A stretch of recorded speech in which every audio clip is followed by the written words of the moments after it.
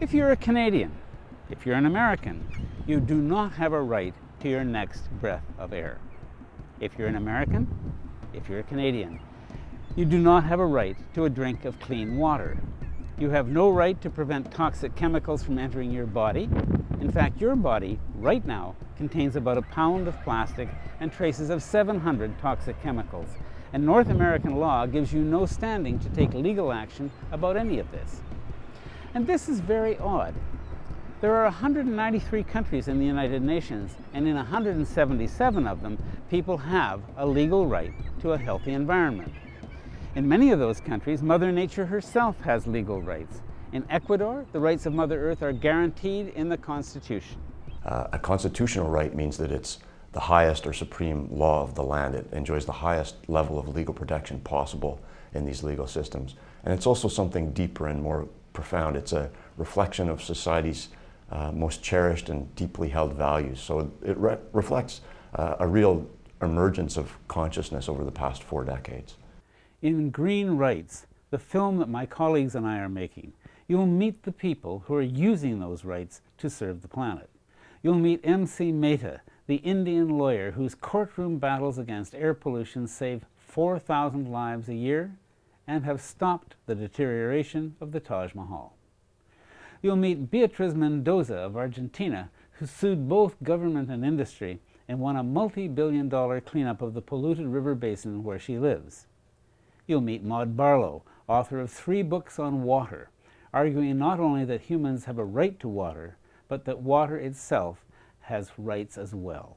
We got the United Nations to recognize the human right to water and sanitation, which was a 2-decade fight. We have to start making our laws more compatible with the laws of nature. What rights does nature have? What rights does water have? What rights does a watershed have? Outside of its usefulness to us. You'll meet Antonio Oposa, the lawyer who sued the Philippine government on behalf of his children and won a ban on old-growth logging and a cleanup of Manila Bay. You'll meet former French President Jacques Chirac, whose 2004 environmental charter led, 7 years later, to a nationwide ban on fracking. You'll meet Ada Lockridge and Ron Plain of the Namjunong First Nation in Sarnia, whose trailblazing lawsuit alleges that the right to life, which is guaranteed in Canada's Charter of Rights, logically includes environmental rights, which makes Ontario's lax regulation of corporate pollution illegal. We put stiffer regulations on used cars than we do on oil refineries. If I'm to sell you my car now, it has to pass an emissions test. I can buy a refinery and all of the certificates of approval are grandfathered with that.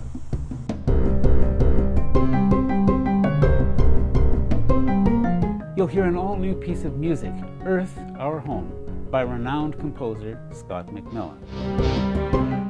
You should have the right to breathe clean air and drink clean water. Mother Nature, the source of all life, should have the right to be treated with respect and reverence. Here's Chief Chua Kagi of the Passamaquoddy. Let's get back to calling her our mother. And the idea that the native will tell you is that nobody would harm their mother. You don't hurt your mother. And if your mother nourishes and nurtures you and supplies you with all these things, you should appreciate that. In our film, you'll meet Dr. John Burroughs, who teaches law at the University of Minnesota and is also deeply rooted in the indigenous law of his Anishinaabe ancestors. If we could see living with the earth in that way, that is, yes, there's constraints that come when we recognize that the earth has rights, but those same constraints provide a discipline for us that allows the earth to grow, but also us to grow in new ways. I think that there's so much that we can benefit from with that. Embedding environmental rights in our legal systems is the most important single thing we could do to help the earth. Those rights would affect everything: biodiversity, endangered species, pollution of the air and water, the integrity of our food, you name it. Several organizations and many individuals are working to entrench environmental rights in the legal structures of Canada and the United States.